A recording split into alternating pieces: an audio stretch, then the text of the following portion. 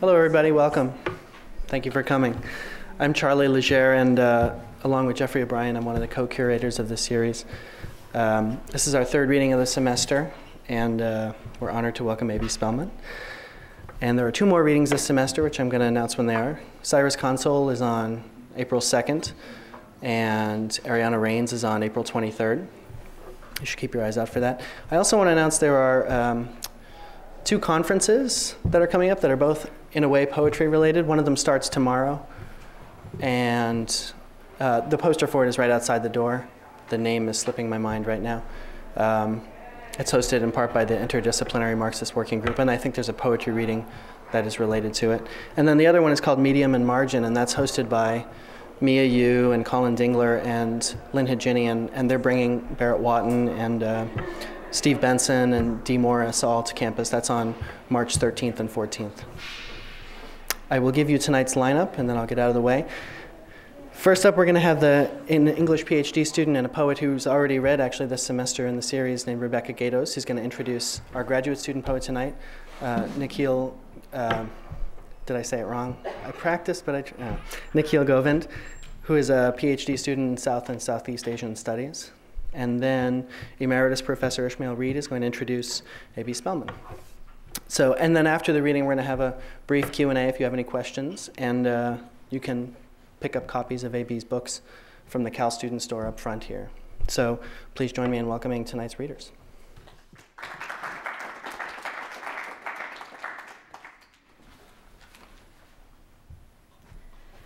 Hello. It's my pleasure to be introducing Nikhil Govind tonight. I met Nikhil last semester when we were both taking Cecil Giscombe's poetry workshop. And Cecil can't be here tonight, but he sends his greetings from the Midwest. Although he's sorry to miss the reading, he was fortunate to hear and meet A.B. Spellman at his luggage store gallery reading in San Francisco, and to have been able to work with Nikhil Govind in a graduate seminar. Cecil has asked me to read the following warning. I'd warn the audience that Nikhil Govind's vision is dark, and I'd warn you too that his work is comic. The writing has other wondrous parts as well, but this morning I'm thinking of those two elements and the way that they intertwine in the poems.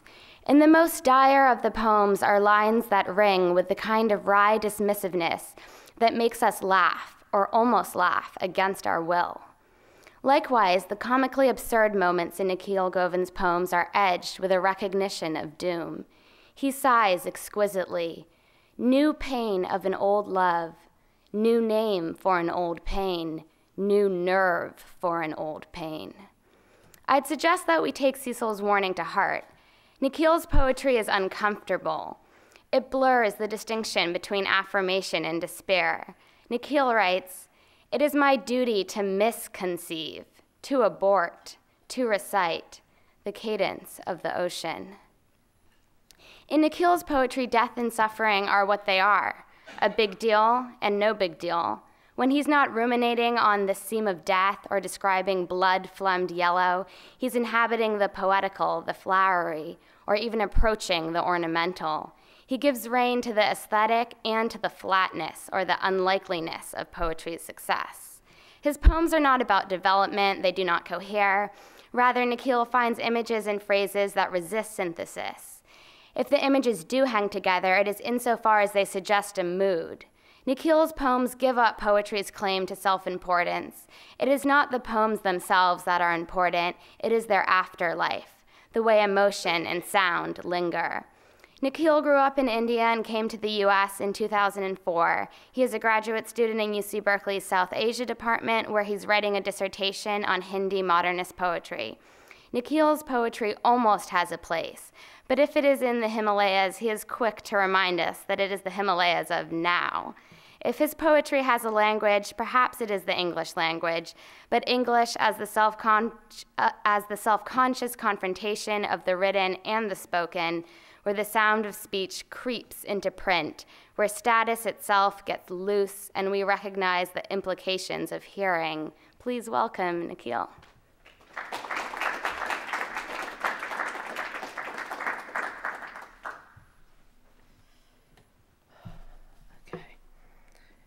Okay. Kettle drums and wrestler, elephant and elephant keeper, tighten your waistband, fasten your curly locks, voice deep from the throat of clouds, I will send you to the home of death. Sovereign of elephants, seized him by his trunk, slipping the hold, darting between pillars of feet.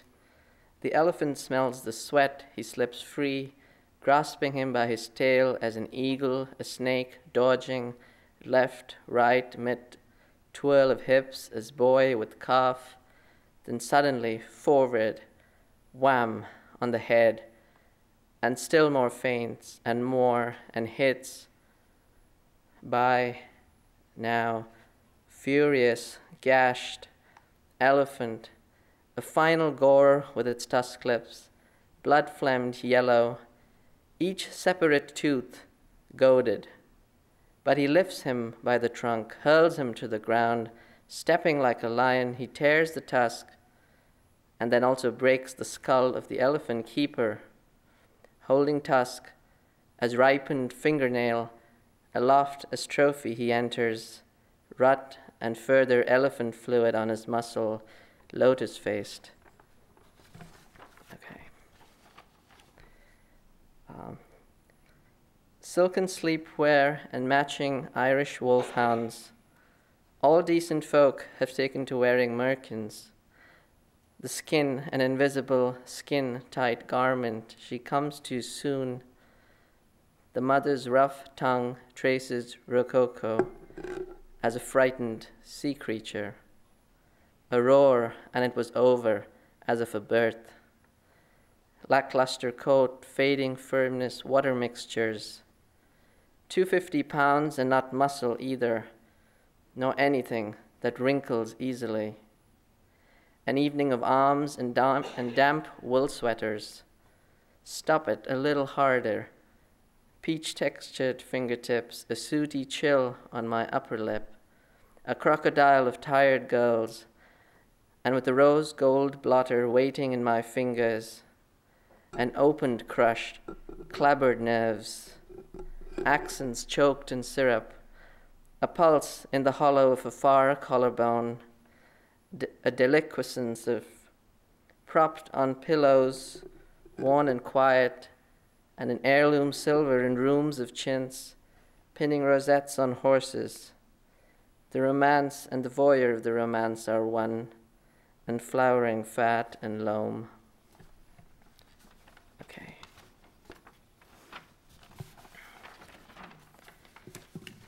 Wow. This skull collapses in the palms to gold dust.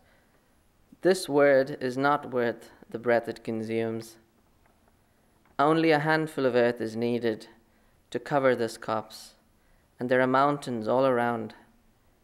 Empty desert cisterns lie piled high in mangle. I dig graves for 1, 2, 7, but how many? 6 months naked in the desert, walking behind the horses, in abandoned railway quays and yards, closeted with the gun's machine fire. Empire is yet warm in its ash. Okay. This poem's called No More Buddhas. Sitting upside down, speeding downward, underwater, deep in emerald, miniature legs scissoring a blemished dream grain, shearing the licorice surface, scattering fishworm eyes, these 6 arms limp, unwaving, aniconic, a brain lost in some damp interior gut. No myth, nor metaphor, no language, no art can save this undeft, clumsy enlightenment, this awakening. Okay. This thread of continuous stream. Mountain monasteries, hymn air timbers, the temple bells chafe, straits unbelittled, stretched out skyness, hunting the self of the self. I feed these marigolds to the ocean, flower and wood for pyres, the smudge of distance. My duty is to misconceive, to abort, to recite the cadence of the ocean. Migrating words read the wave wrinkles like an ancient script. Every weakness and sacrifice is unaccompanied. Not a clean fish gasp of death, but the thief step of the hours, rebirths, the seam of death and deaths. Okay, and this is the last one.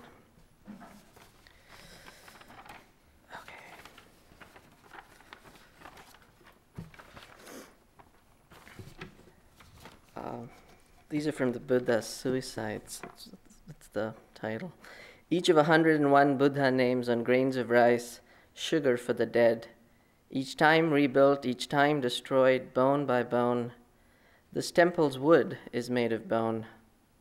You cannot find God with candles in a cave. The spirit is a renunciant of the grave, the idol of the knave. A forest in a grain of rice, camphor in a fold of palm.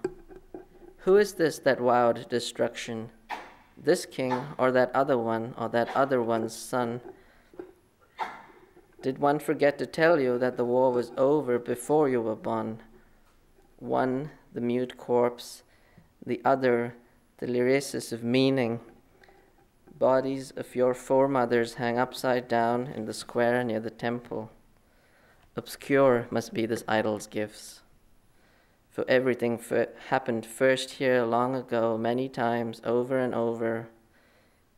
In the night's rain, in the bullock cart, in a landscape moving, unappeasing. Where there was a tribe, an order, and way of life, now there are grain merchants with a giant plaque commemorating the tribe and the way of life and order. As one goes further into the watercolors mountains, one gets nearer the goats of the valley, where the grain rain toils with the conversation and the chanting. Mnemonic of rainwater patter, the inner of the foreclosed hour, where what is unsaid is more. Prince of camphored flame, verses breathed on fire. Across the temple's inner court, the old man in the bus behind me has the whites of trachoma across his eyes. He closes them and counts the rain. Thank you.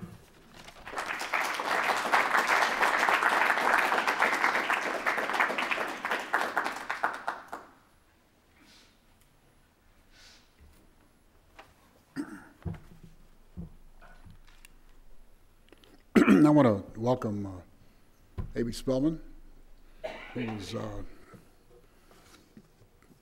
one of our superior writers, not only a poet, but a prose writer. He is an author, poet, critic, lecturer. He was a poet in residence at Morehouse College in Atlanta, Georgia. He taught various courses in African American culture, offered courses in modern poetry, creative writing, and jazz at Emory, Rutgers, and Harvard universities. Spellman is an occasional television and radio commentator. He offered reviews and commentaries on National Public Radio, a program called the Jazz Riffs, including also the NPR Basic Jazz Record Library program. He's a graduate of Howard University, along with people like Lucille Clifton, National Poetry Award winner, Emory Baraka, whom he describes at one point as his mentor and one-time collaborator, governors and presidents. He has published numerous books and articles on the arts, including Art Tatum, whose piano virtuosity has yet to be surpassed. The Beautiful Days, which was my introduction to A.B. Spellman's work. It's now $80 on Amazon. I don't know how much it was. I know it was originally a chapbook. Also, the classic work in jazz literature.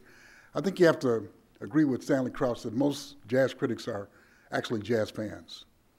And my description of a jazz critic is someone who is engaged in white-collar crime.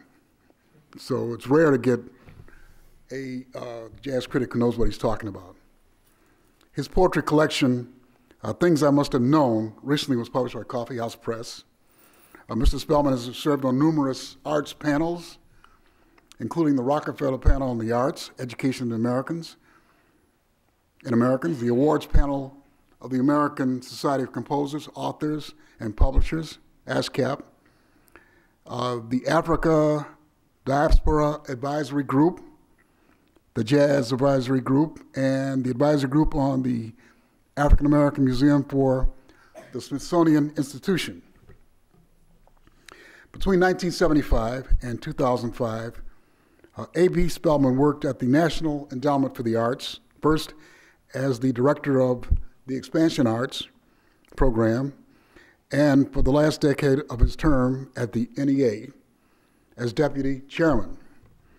In recognition of Spellman's commitment and service to jazz, the National Endowment for the Arts in 2005 named one of its prestigious Jazz Masters Awards, the A.B. Spellman NEA Jazz Masters Award for Jazz Advocacy.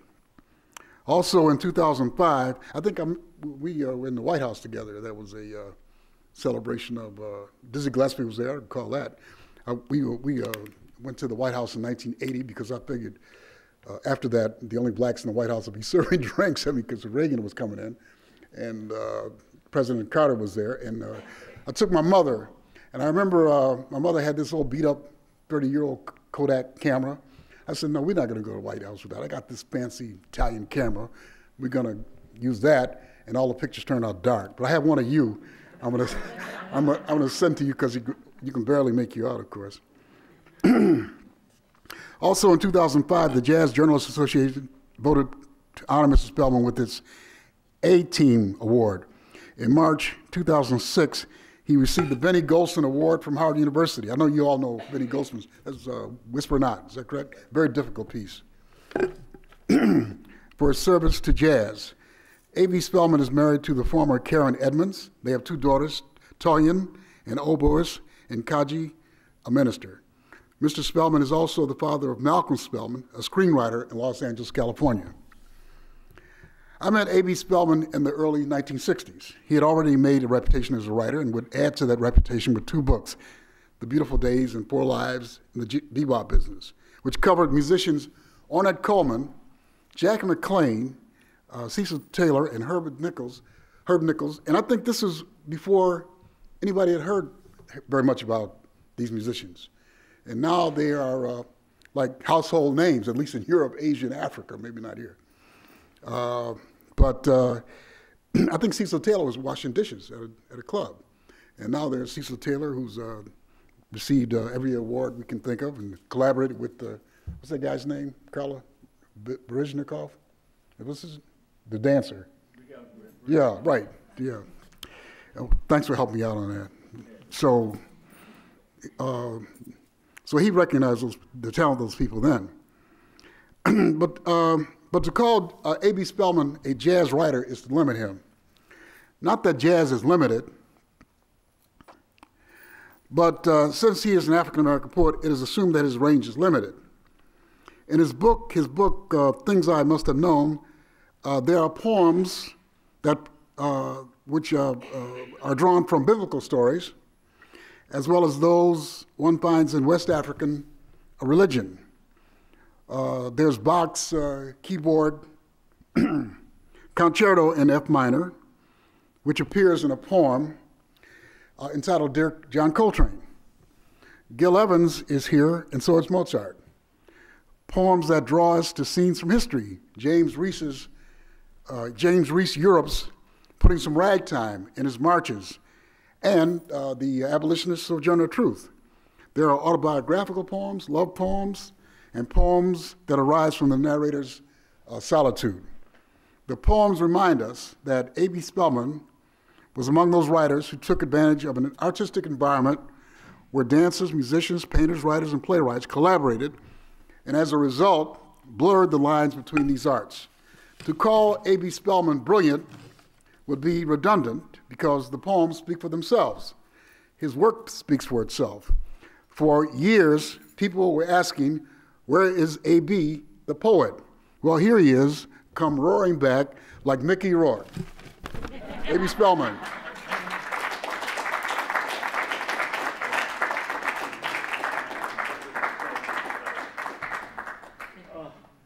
Like Mickey Rourke, huh? Well, I'm going to appropriate this bottle of water.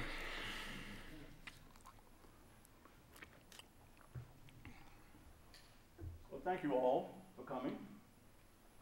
You're the best people in the world.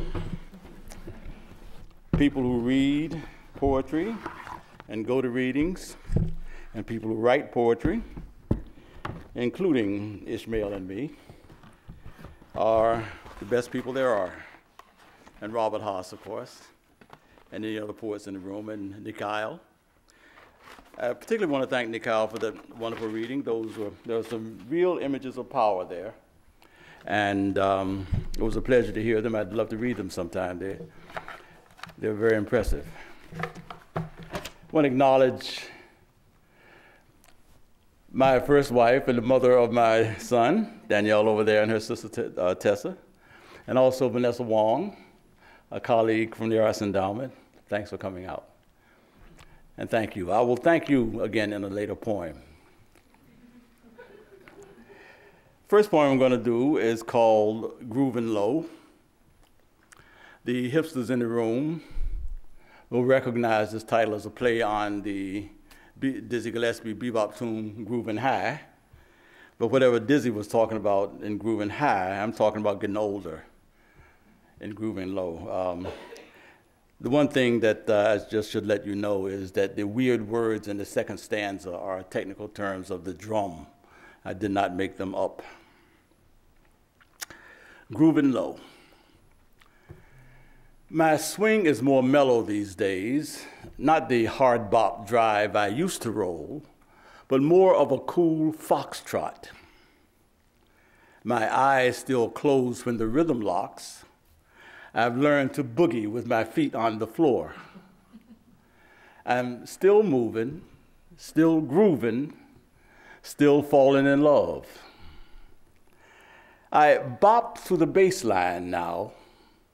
The trap set paradiddles, radamucues, and flams that used to spin me in place still set me off. But I bop to the bass line now. I enter the tune from the bottom up and let trumpet and sax wheel above me. So, don't look for me in the treble. Don't look for me in the fly staccato splatter of the hot young horn, no. You'll find me in the nuance, hanging out in inflection and slur. I'm the one executing the half-bent dip in the slow, slow drag, with the smug little smile and the really cool shades.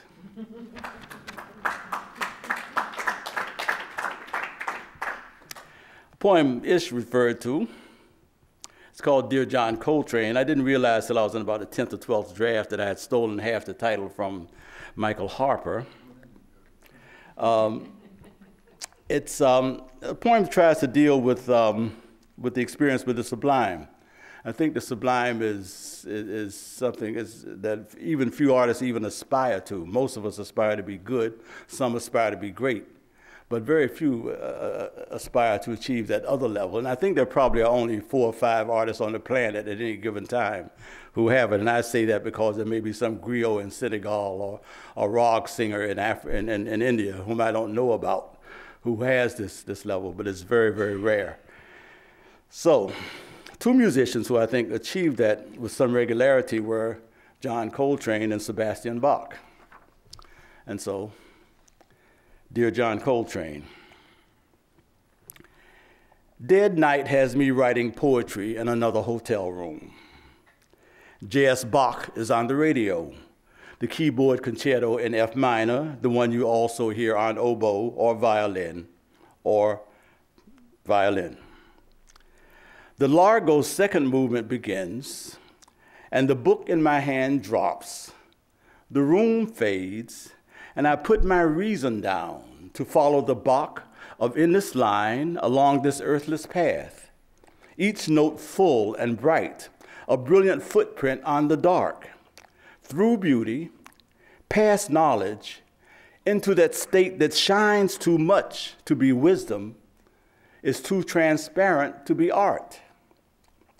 I catch a fear of the place where he will lower me when this transporting melody closes. Then it closes on itself, and here I am, dear John, back at the beginning, better. Later, different station, cold room dimming. It's you, John, train slow blues. Now it's your line that opens and opens and opens, and I'm flying that way again. Same sky, different moon, this midnight globe that toned those now lost blue rooms where things like jazz float the mind. This view, this motion, the still and airless propulsion I know as inner flight. This view, the one I cannot see with my eyes open. I hear the beginning approach, and I know the line I traveled was a horizon, the circle of the world. Another freedom flight to another starting place. If I believed in heaven, I would ask if you, JC, and Bach ever swap infinite fours and jam the sight that light makes going and coming. And if you exchange maps to those exclusive clouds you travel through, and do you give them names? Now, a few love poems. I very much love love. Someone once said that if you're not in love, you're missing out on the whole thing. And I believe that. The first is daughter love, which is the love where all your defenses go. You love your children in a way that you cannot love anyone else because you absolutely have, again, no defense against them. They are absolutely the center of your heart. This poem is called Oriki. And Oriki is a term from the Yoruba. It is a ceremony that occurs when a child is born. The first sound that it hears is an elder chanting its secret name, this name of power, the one that only the very closest people to it can know, and also the lineage of its family. The ceremony is called the Oriki. The form, however, is Scots. Well, it's actually Welsh, a Welsh form. I got it from the Scots poet Kathleen Raine. And I pretty much followed it. It's a form where there's a propulsion because you take an image or a word from the previous line and you use it in the next line, and it just sort of keeps rolling that way. I pretty much followed it, but not entirely. Into your ear I sing a name, and from that name there runs a line. And on that run, ancestors chant, the elders dance, they build to you. From their mantra, a rose exhales a summer scent to cover you. Within you, there uncoils the line, woman to man, to first made child, to horizons beyond my sight, where settling light enwraps the cold. And in that light, two hungry souls combine to dream your name. And in their dream, their love makes you. Then from you there combusts a shout. Around that shout there turns a ring. A stomp propounds a jubilee. In jubilee the ancients teach, a people rise, a people fall. We fall and rise, and each new hand will sculpt the shape of all the world. You have that force. It fires your smile. It fires your fury. It fires the song I sing to you. That you can be is miracle enough for me. That poem was 25 years late in coming. This was the younger daughter, and she never forgave me for having written a poem to the older daughter. But the older daughter's a musician, and it's easy to write poems for musicians. In fact, music is the bones of my poetry, I now realize. This is friend love. Love for, my deepest friends are all women. I have no explanation for this, and I make no excuses for it. I like women. It's called Four Aperçus with Gnomic Appendices. Entirely pretentious title. Pearl, too, it is, because the woman's name is Pearl. She's a friend of mine and my wife's. An aperçu, of course, is a glimpse at something, and the gnomic appendices are little sort of tendentious captions that follow each section of the poem. They're in italics, and they're sort of like slogans on writing. Pearl is a writer. She's a feminist writer, and she taught me whatever feminism I possess. Pearl is frowning into her monitor. The squint of her eyes tells you she is worried, but it's her ear that's got her down. The pitch of her prose is flat. She's drawn her people well enough. They have names, complexions, styles of dress, places to live and go, but their voices are off key. Their lyrics do not sing. They live against their backgrounds and not inside it. Pearl can't admit that the characters she's made have tricked her so cunningly. They've conned her into a trap that she cannot escape, the oblique state of almost life, where her words glance off the real but do not penetrate it. Pearl knows that she should walk away, just back out of these people who refuse to inflame, no matter how hard she breathes on them. Oh shit, she sees it now. She's in the wrong person. In first person now, Pearl's bopping hard. She's typed so much her knuckles hurt, and her keyboard is blowing tunes. Her people make a sort of rhythm section under her in the way they improvise their lines and moves. The ominous man stirs attention in the flow, even when he's not in the room. The older woman keeps them on the one. Eddie, when he enters, will be a tenor saxophone, the tessitura Pearl prefers in her lovers. Then Ava will lean into the mic and croon with him. Their recitative will confect into a ballad of delicate passion and staying close. Writing is living strong in the first person in the revolutionary method of bebop. You make your phrases new. You swing hard through the changes. You break down the blues. 2. Pearl and Zarin are sitting in a gazebo 40 steps from where high tide has moved the beach.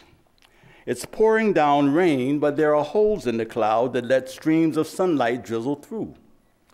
She is in loose beige diaphone. Z is shoeless and shirtless in a white linen suit that blackens his mahogany skin. They have a jug of rum and something between them. Pearl is laughing hard. Z is conducting a story with his cigar. It is, of course, a lie, but a true one. As Pearl remonstrates with her balletic hands, a slow wind blowing east picks up their laughter and starts its pelagic journey to the homeland shore. You can't write love if you don't have love. Both parts of this truism are hard to pull off. 3. Pearl is in the kitchen. This is not where she lives. The lairs and penates that guard her pantry have few duties and must amuse themselves with the creatures of imagination that she and Z emit. But there's this thing she does with chicken breast and mozzarella that she's proud of, and friends will be here soon. It's a housewoman moment she enjoys for now, but do not engrave this image on your memory. Pearl believes no butter and batter can make women strong, and to commit to them would leave her issues intact. She fears the universal sisterhood she wants to forge would etiolate into invisibility if locked inside the home. No, she must take her causes to the page where she can brew them and stew them and serve them up to us. Writing is wanting peace but knowing better. 4. Pearl and Degnan are walking through the West End's winter funk. It's a gray day, but the breeze is soft, the magnolia's fat leaves stubbornly green. Degnan is in her last trimester, and Dee in bloom is more femme than ever. And to her credit, she remains secure in her beauty, the grand camber of her body now laminated in that lucent skin that glitters fertile women. Pearl is humming Aretha. She has stocked advice for this moment since she carried Dee and is now about to break it out.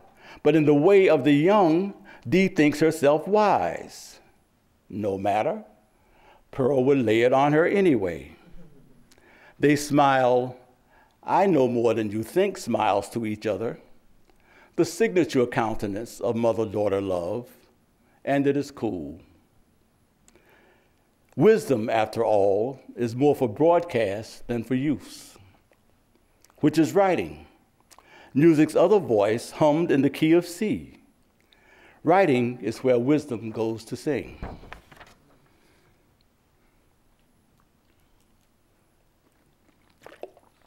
Cheers. The truth about Karen. I should mention that this poem opens talking about my wife does events. She does festivals, cultural festivals, and other kinds of events for causes that she believes in.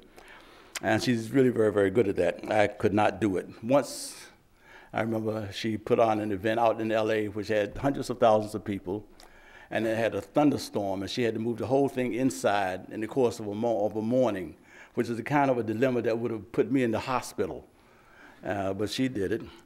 Another one, she had a festival going on, and millions of people came to this one because it coincided with the quilt project. You remember that in Washington, D.C. that year. And the day before the event, the union that put out the porta potties went on strike. But the city ordinance said you cannot have it without porta potties. Now, for me, I would have been a nervous wreck. I would not have known what to do with that. But she managed it. She coped with these things. Anyway, one thing she did was Stokely Carmichael, Kwame Ture, was the chairman of the Student Nonviolent Coordinating Committee when she was a member of it. And she's a fiercely loyal person, my wife. And he was dying of cancer, and he wanted to have a big encomium before he died, which would bring the leadership of the civil rights movement together in a unity event. And she arranged this event and arranged it very, very successfully. So that's referred to in the beginning here. The truth about Karen. Here in the solitude of distance, I see you clearer. You are carrying your mission to the door. This time is Stokely's last painful year you're saving by sculpting a memory of fraternity and revolution he can carry into a champion's death in Africa. Now you are in your garden amid herbs, azaleas, and shrubs. It is not a pristine patch. There are weeds among the blooms. I won't fatten the metaphor of this snapshot, no aesthetic of the imperfect or seeding of blossoms in the urban, etc. It is enough that the theme of your incessant busyness is to find some funky thing and make it better. Even in sleep, you are never still. Beneath that woman is the tender you, the one I breathe with. The passage to her opens to the lightest touch. Her transparency in the nightlight breaks on a soft-blown kiss. I know that you better than you. She is far deeper than her moans in the night. She is the love before birthing, the proof of the question, music that makes the darkness live. My love, I am not a weak man, but I could not stand up without your care. When I'm in the bard's disgrace with fortune in men's eyes, I call on the fool in me, who calls on the fool in you and makes me whole. In the clarity of absence, I know that yours is not a quiet beauty. It compels and has a radiance we who love you stand inside of and are home. Thank you very much. Thank you, thank you, thank you, thank you. This is a poem called "The Last of My Time Makes a City." Ish published it in his web magazine. It was written during the last administration. I say that because the word kakistocracy, which was flying around the internet for a while, is in it. And if you don't know that word, it means society ruled in one definition by the worst men and another definition by an idiot. Either one works for me.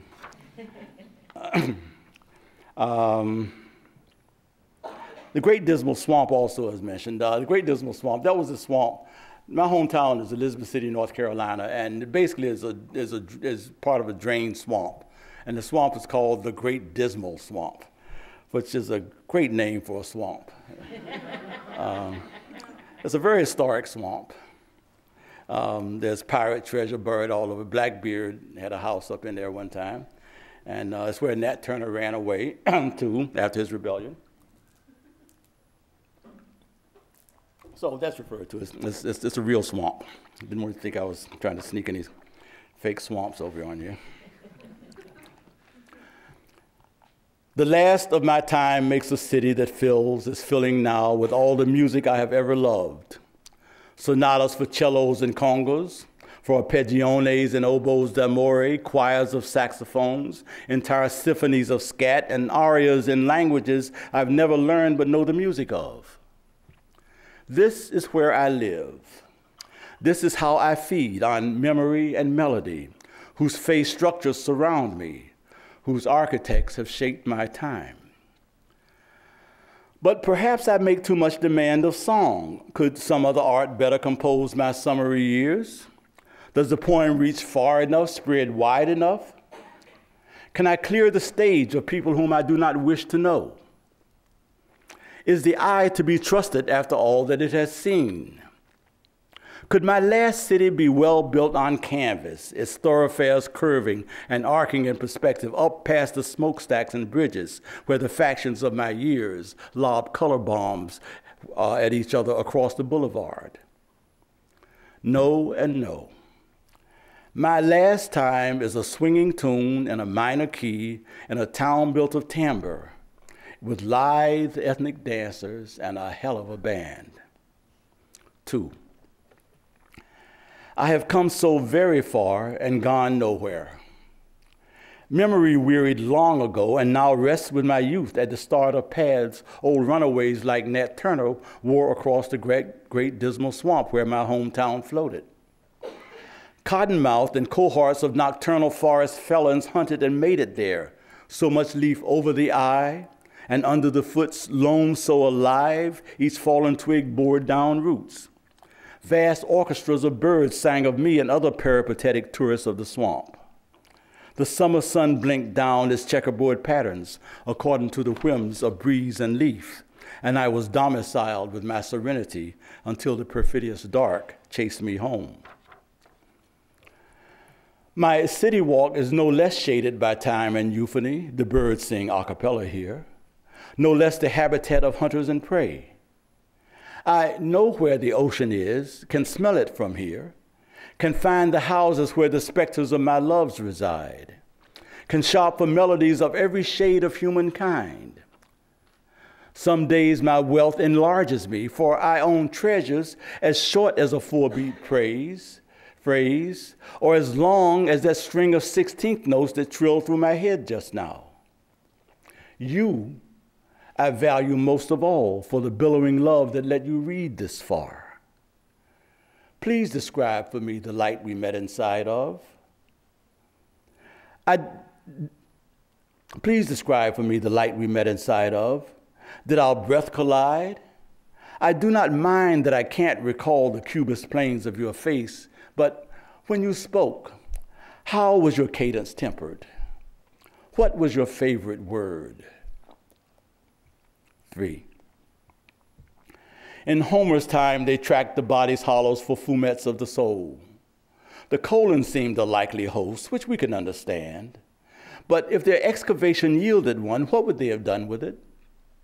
Dyed it green and sealed it in a jar so natural philosophies could worry it to death?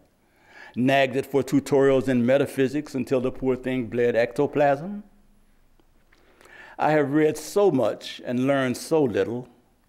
It's not just that age stutters the mind, that I can't recall the sequence of the presidents or where the Peloponnesus is. It's time's obliteration of all those smart ideas that could have cued my life.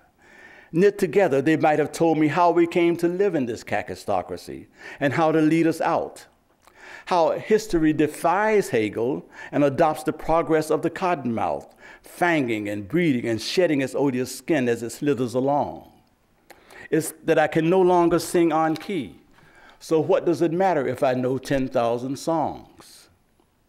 It's that I can't chant the tribal story like a griot or think my pea green ass out of this goddamn jar. 4. Despite or because of all, I remain a man of song. There's a boogie in my blood that palpitates my body in the tempo of the present. In the presence of my children who are wiser and more comely than I, my low bass voice projects a dust of summer colors as far as its range will carry. Unlike me, they have such perfect pitch they do not have to sing to be understood. On the theme of Karen, I blow a mellow blues of owing what I don't know how to pay. My vows swore me to clarify her dreams, pitch a brick into the eye of the cyclops that bars our way, and all I've done is compound a long, confounding puzzle even I have no solution for. So that's the quest I'm off on now. I'll drive till the map runs out, fly till I reverse the globe, spin and spin till I'm dervish enough to improvise a song that's free of every image in this poem. Transcribe that lyric and you'll have my answer. Thank you. This poem is, I don't know if it works in oral presentations. It's very dense, so you're gonna have to pay close attention and just try to see each line on its own merit. It repeats words. There's a repetition of words in there, but even though they're recycled many times, they're not randomly thrown together in a bag and thrown out on the page. There's a precision in what they are intended to do. I'm coupling this with another poem that goes back over some of the same territory from a different perspective. I call these two a little night music. Between the night and its shadow is the music. Between the music and the night is the song. Between the song and the music is the voice. Between the voice and the music is the self. Between the self and its song is the mind. Between the mind and the song is the melody. Between the song and its melody is the rhythm. Between the rhythm and the melody is the mind. Between the mind and its song is the word. Between the word and the mind is the voice. Between the voice and the word is the thought. Between the thought and the voice is the self. Between the word and the self is the shadow. Between the shadow and the self is the light. Between the light and the word is the music. The song is the melody in the word and the rhythm. The self holds the mind to the word and the thought of the song. The voice in the song sings the self to the mind. The light lights the shadow of the voice and its melody. The rhythm moves the self through the dimming night song. The thought in the song is of night shadow without music. In lieu of nightingales. This night can't quite be quiet. The streets must have their say. The parlous keens of sirens sear my stillness. The wind that whistles in the window frames, the discursive reveilles from the halfway house next door as the mad folks try to scream their way out of themselves, are all more fugues in evening's grotesque lullaby. A faint tremolo inside these thelonious chords horripilates my spine, tells me that nothing will be where I left it when I awake. The keys to my silence will be lost again in plain sight among the minute crises that escort me from scene to scene.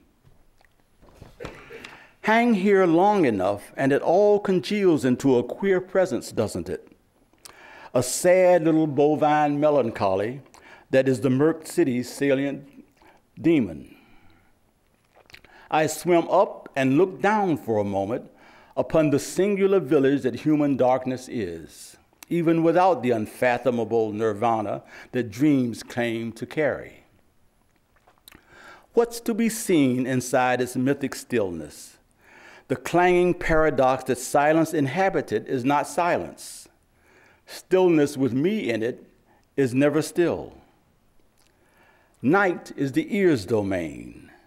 Night's voice is the shadow that shadows cast, imperfect and out of tune, like the rest of us. Well, let me lighten it up a bit. Some old friends of Ish's and Danielle's and mine have written tell-all books. I do not understand this imperative at all. I remember pleading with one woman to leave me out of her book, saying we had a brief, casual thing 50 years ago.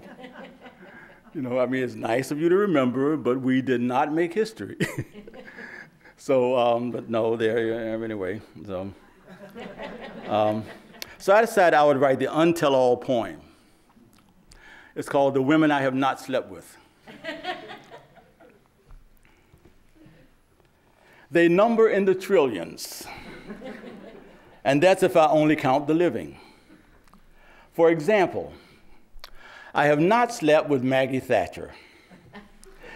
And not because of her Iron Maiden cognomen, no. I perceive a certain low simmer there. I have not slept with her because she's too far right and I'm too far left, and there's too much miscegenation to arouse. Nor have I slept with that woman, Monica Lewinsky, or Hillary Clinton, though I did have a shot with Hillary, and I have a photograph to prove it. That's me shaking hands with her, my head cocked to the side, a mating signal in every mammal male. And I think I saw something in the curl of her mouth, but I couldn't make my move there in the gold room with the line pushing at my back. But we'll see, we'll see. I have not slept with Madonna. Before you get the impression that I've only not slept with white women, I have not slept with Oprah either.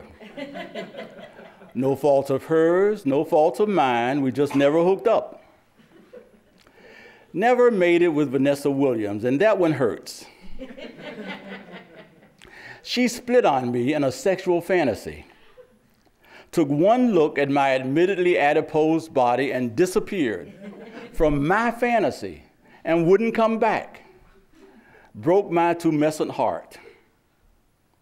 And then there's Shaka Khan, sweet, sweet, sweet Shaka, the lust of my life. I did get to hug her once, but my boss was in the room and nothing came of it. She sent me a box of chocolates. And so it goes, or it doesn't.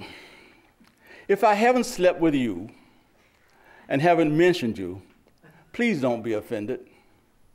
I'm not the kind of guy to not kiss and tell, and besides, I thought you deserved your own poem.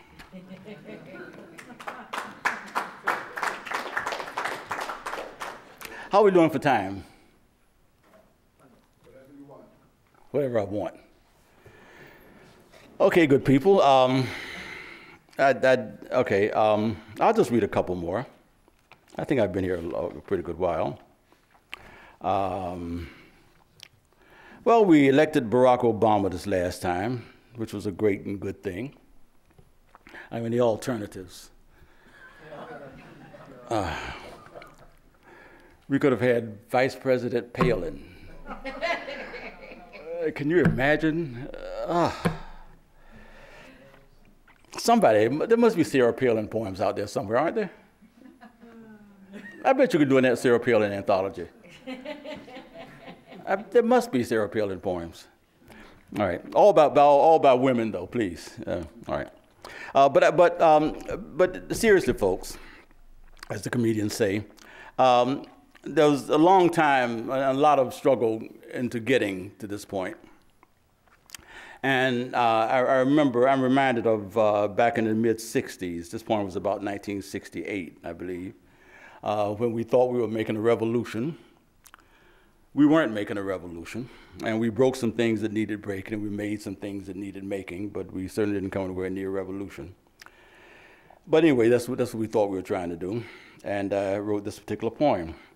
I should just mention the glosses that I guess there are people in the room who are too young to know who Walter Cronkite is.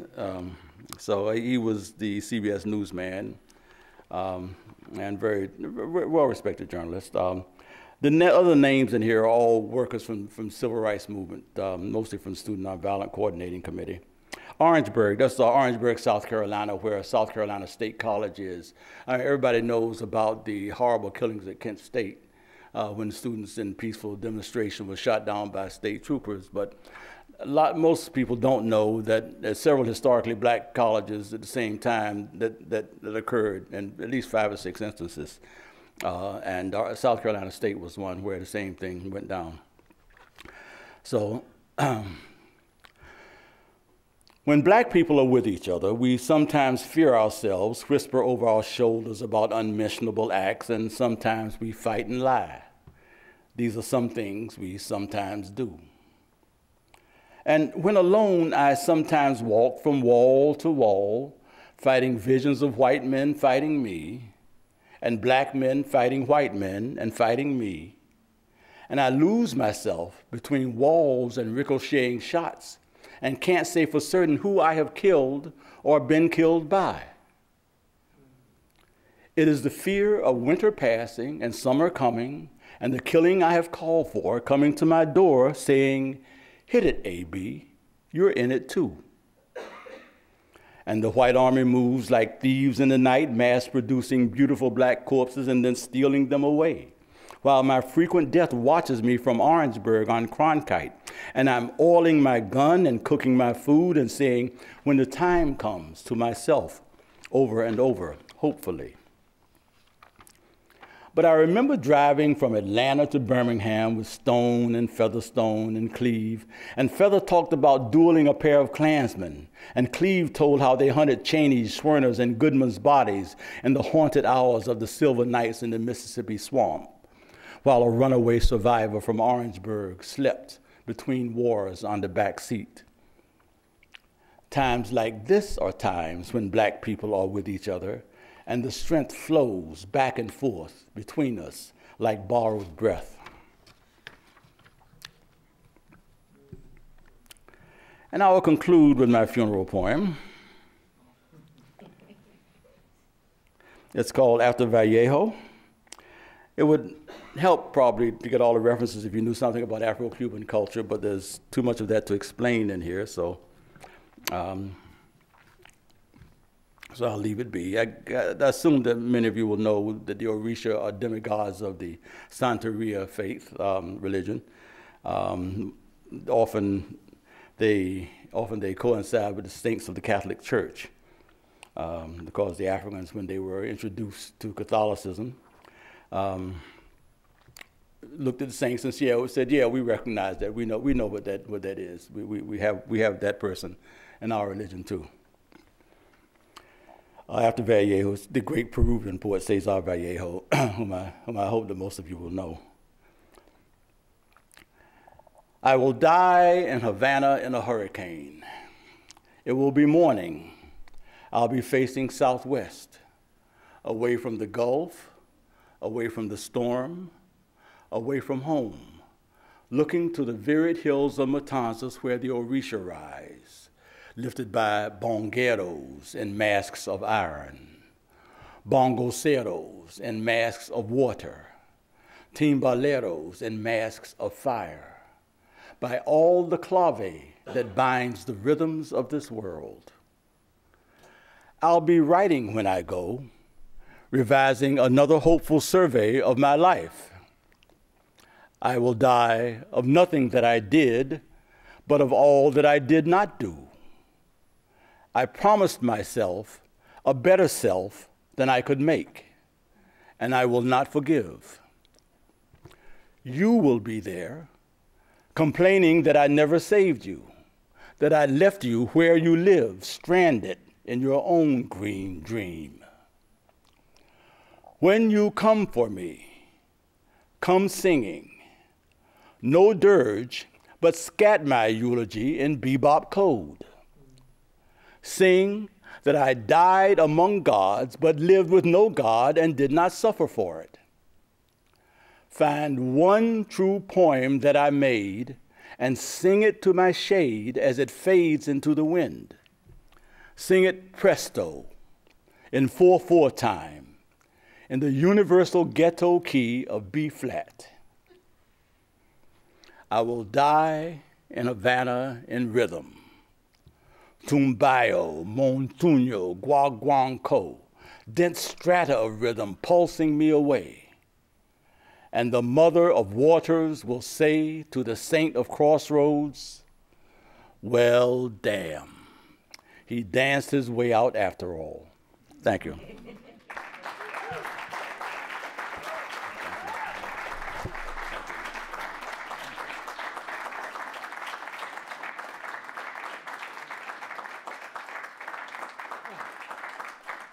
Thank you very much.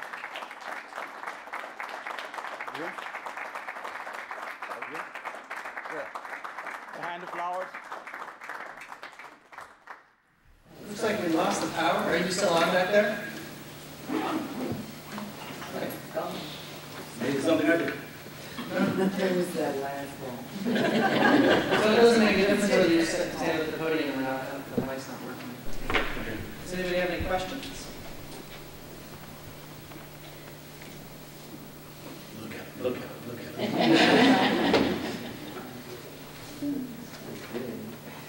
Yes. In one of the poems you called writing music's other voice. And I wonder if you could speak a little bit about the rhythms that you find yourself working in again and again in the poems. I heard a lot of iambics. Yeah, it comes that way. I think that, first of all, I spend a lot of time in music. I spend a lot of time in music. It's I can't get away from it in my poems. Sometimes I'd say, well, maybe you should stop writing poems that refer to music or that have that use music as metaphors. I mean, there's music as a metaphor for death, for love. Music is a structure of the poem. The Last of My Time makes a city. It holds together through means of musical references. But then I say, why? You know. So I think that all the attention to music that I give in my daily life informs the cadences of the poems. I don't go about it that way, but I think that even lines which are without any defined form have to scan in some sense of the word. You know, the line has to have a meter, and the meter has to come out right. So that does not imply in any way that how it comes out is predetermined by any kind of scale, but it has to be there. The line has to feel right to me, according to its own metrics. So that's how I go about it. I don't have any manifesto on it. I don't have any manifesto at all in poetry. I just try to make them work. But I know that is an element of my style.